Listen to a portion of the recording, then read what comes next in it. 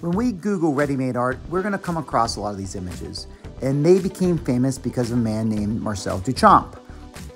Now, Marcel was famous for making a lot of paintings and sculptures, but he really put his name on the map with giving us the meaning of ready-made art. The most famous one being this piece here called Fountain, and he revealed it in 1917, and it caused a massive scandal in the art world. Now, this was for a show that was open to anyone, and the tenets of the show was that, you know, they would accept any piece of art. So what he did was he put this piece of art in the show, and it was rejected. And so he quit in protest. And then he took it to his friend Alfred Stieglitz, who photographed it and published it in a magazine called The Blind Man, an avant-garde magazine that he himself published with some friends. And he had this quote: "Whether Mr. Mutt with his own hands made the fountain or not has no importance. He chose it. He took an ordinary article of life, placed it so that its useful significance disappeared under the new title and point of view, created a new thought for that object," unquote. So from that point forward, it kind of turned the art world upside down on its head.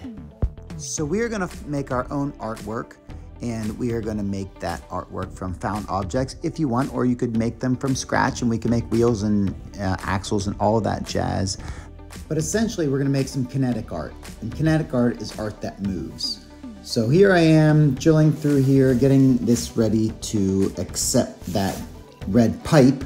And the red pipe's going to have that copper wire that I place in the bottom of the wheel slide up and down, and it'll keep it vertical, so I can place something on top and it will look good.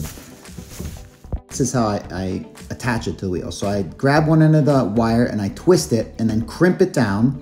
And I found if I don't glue it in, it works a lot better. So we're gonna put a crimp on there and twist it sideways. Now I'm gonna feed it through the bottom of the wheel where I drilled a hole through it. And so when it's in closest contact with the pavement or the road or the floor, or whatever it's rolling on, it will be at its lowest point at the top. And when it gets to the top of the rotation of the wheel, it'll be at its highest point.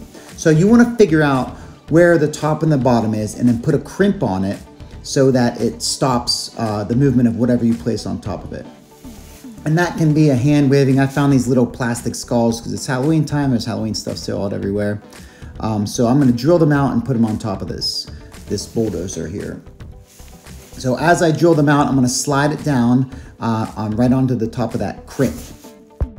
So here it is, I'm sliding it down, I'm putting a crimp on it so it doesn't slide past that point, and then I push the skull on here. It took me a second, and I'm gonna take it over so it stays there. So there it is, up and down as the wheel moves.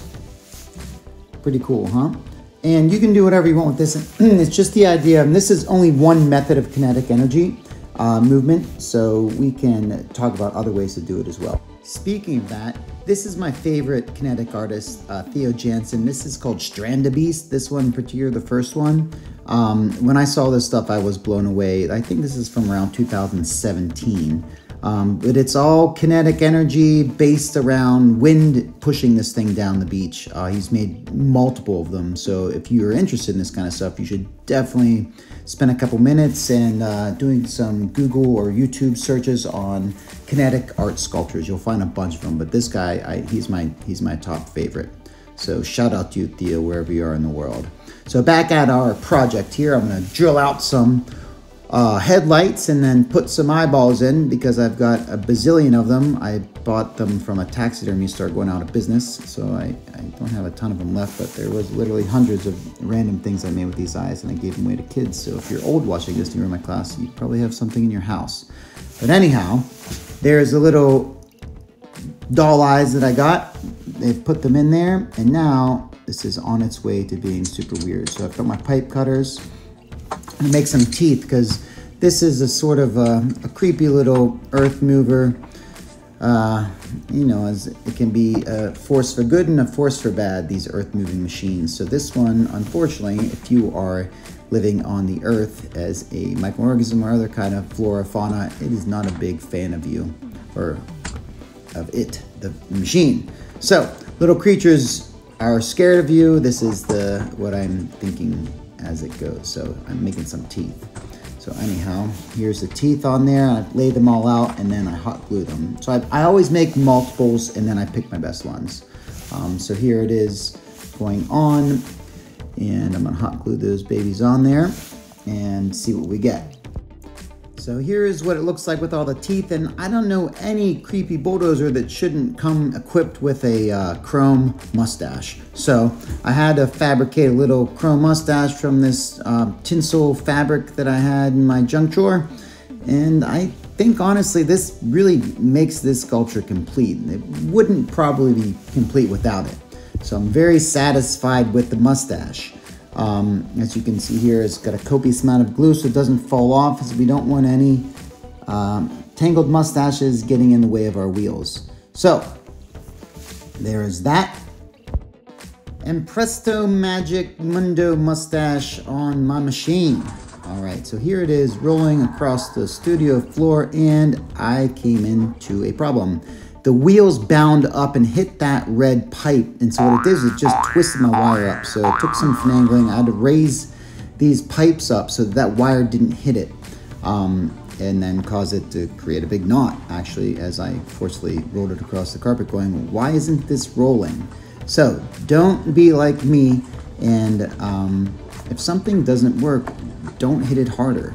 That is not the way to do those things. So you're going to have to problem solve. That's life in general, 101. So we're gonna press our little button, make some noises, and get the lights shining, and it's good.